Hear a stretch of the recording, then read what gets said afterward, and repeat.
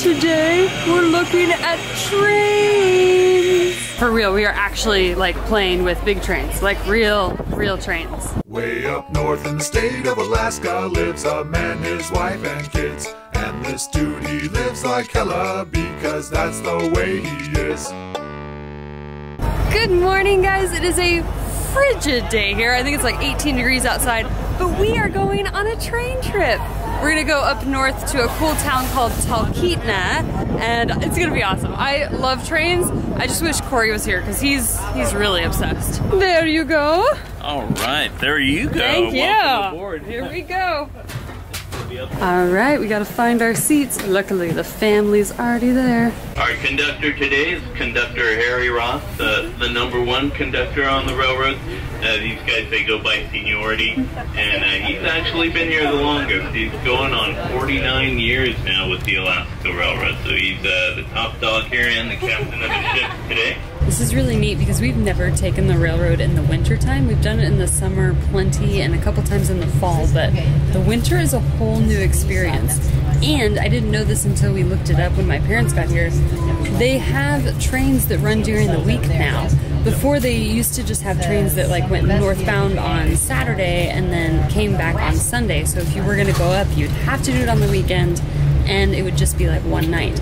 But it's Tuesday today. So we're going up Tuesday and we're coming back tomorrow. So it's nice to have those options.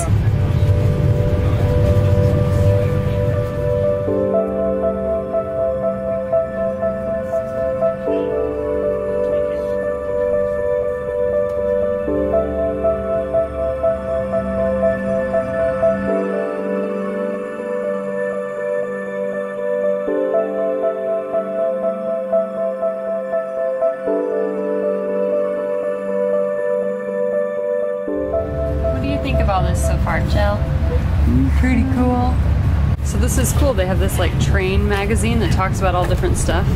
This is where we're going, Talkeetna. So it tells you all the neat things you can do when you get here. Their cat is a mayor. We're definitely gonna look for Mayor Stubbs when we're there. This is what I'm talking about though. Look at their breakfast menu. They have, okay, that's dinner, but breakfast, eggs, French toast. Apparently the stuffed French toast is amazing. It's always impressive to me when trains have amazing food. Because I think it'd be much harder. Chell. It's a free magazine, yes, but that doesn't mean we just get to tear it all up. Oh, okay. Noises.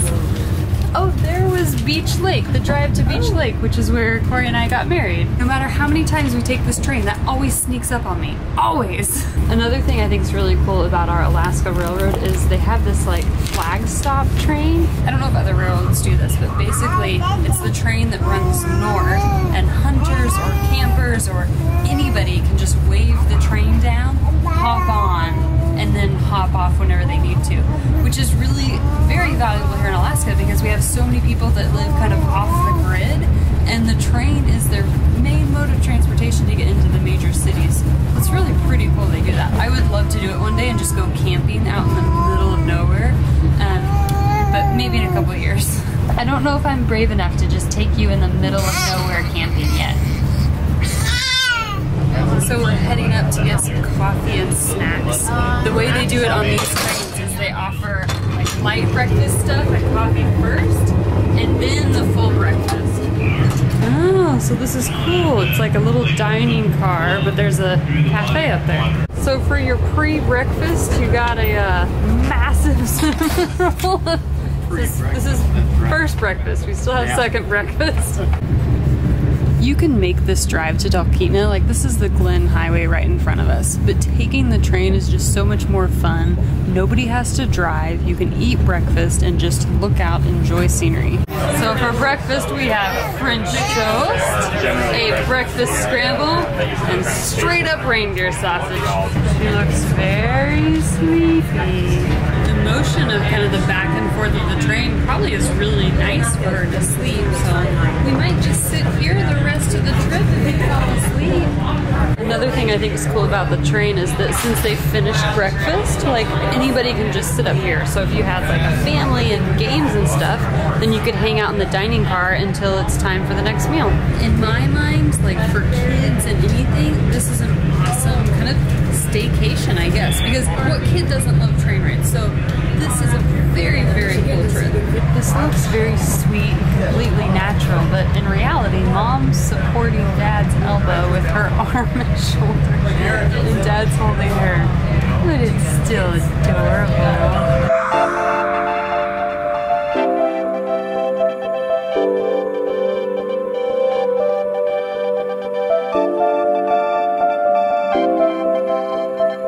Alaska Railroad has the most beautiful trains. Like, I love the color combinations, but it is goodbye for now, Railroad. This is our sweet ride in Talkeetna. We're staying at a place called the Roadhouse, and they're picking us up at the train. It's not too terribly far to get from the train depot to Talkeetna because it actually stops right in town, but it is cold, so it's nice to have the ride.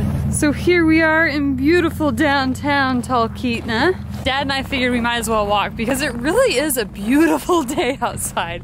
I've never been to Talkeetna in the heart of winter like this, and it looks so different. I'm having a little trouble getting my bearings, but really Talkeetna has just one main street, so it's not like we can get lost. Right over here, if you guys remember from our vlogs, Cory's cousin Joseph has his taco stand down this alley during the summer. Yeah, no tacos right now. You can't even get back there. But if you guys are here in the summer, go get a little Cali in the alley and have some tacos. And it looks like this is where we're staying, the Roadhouse. This may seem a little weird, but you guys are gonna come into the bathroom with me for a second. Check out like all the flyers on the bathroom walls. This is all the amazing stuff you can do in Talkeetna. Hi guys. Like, they have zip lining and yoga and just everything you could want to do, trail running, that maybe that in the summer, but all this cool stuff, photography workshops.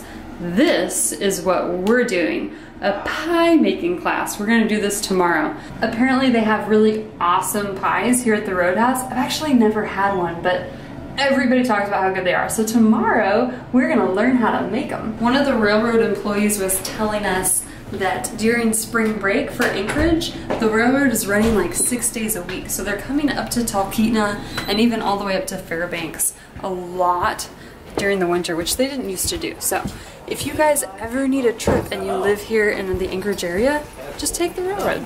A lot of the trips you can take up to Talkeetna, like the pie making class, and all the trips up to Fairbanks where you can go see the auroras or go like above the Arctic Circle and really cool stuff. Those are all vacation packages with the railroad, so that's how we found out about this one. It's all like a group package. It's really, really cool. I'll put a link down below in the video description so you guys can go read about all the stuff they offer. One of my favorite things to do here in Talkeetna is free, and it's just walking to the inlet and looking at the mountains and the water, which is gonna be all ice, but still, it's really pretty. Oh my goodness. Yeah, they've gotten some snow here. It's definitely to the bumper. There's no way that truck's going anywhere.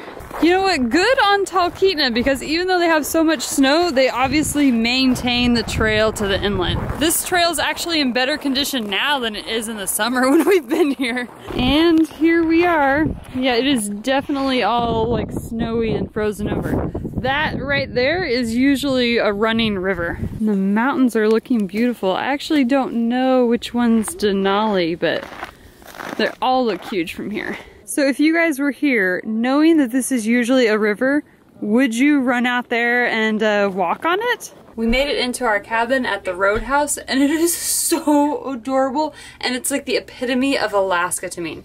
There's no bathroom in our cabin. It's in the main lodge, but look how close we are. That right there is the main lodge, so we just have to get to that door, so super easy. And here's the entry of our cabin. A nice little fridge and microwave, which is cool. We're using this to put all of our stuff on. And this is the main room. There's a bigger bed there, a smaller one here. That's our source of heat. And then this ladder. There should be some mattresses up there for anybody who wants to sleep up top. We love it. It's very cool, isn't it? Hi, Kristen. Hey, baby girl, and Mark and Angela. I hope you guys are having an awesome day. I am having the best day. I'm not the best. It would be the best if I was there with you, obviously. But the best that I could have out here. If you haven't seen my S&P Films video yet, you'll understand what happened, so I don't have to go back into details, but I'm happy. And the rest of this challenge is going to be a heck of a lot easier. Not easy, but easier. But yeah, I do miss you guys so much. I say that every day, but I can't help it. I really want to see you guys. Mark, I do have to say that you're probably going to be disappointed when I get back, because I don't think I've got any bot flies. Just saying, mosquitoes haven't been so bad. I got bites all over me, but these are from these freaking sand flies. They're like, I don't know, they're like really microscopic little fleas, man. Oh, they're terrible. But no bot flies. I'm kind of glad about that. Angela, when I get home, I'm not gonna lie, this sounds crazy, I'm kind of craving some of that apple cider vinegar. I'm craving the weirdest things, but you know, since I had to go through that stuff, I do crave it. But yeah, and then I do have a request from you guys, by the way. When I get home, I know you guys are all only going to be there one day, but when I get home, can we have a big meal, like something just really big and just delicious? I know that's probably in the plans, but dude, I'm having so many food dreams. Yeah. And Chell Marie, I'm not gonna look quite the same when you see me next. See this stuff?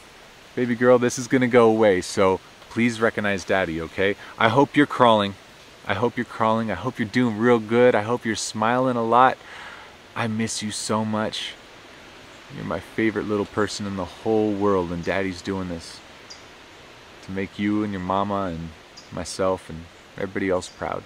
Saying goodbye to sunshine, saying goodbye to warm, heading to Alaska where ice will be the norm. So much to see and so much to do, and the best part is we're sharing it with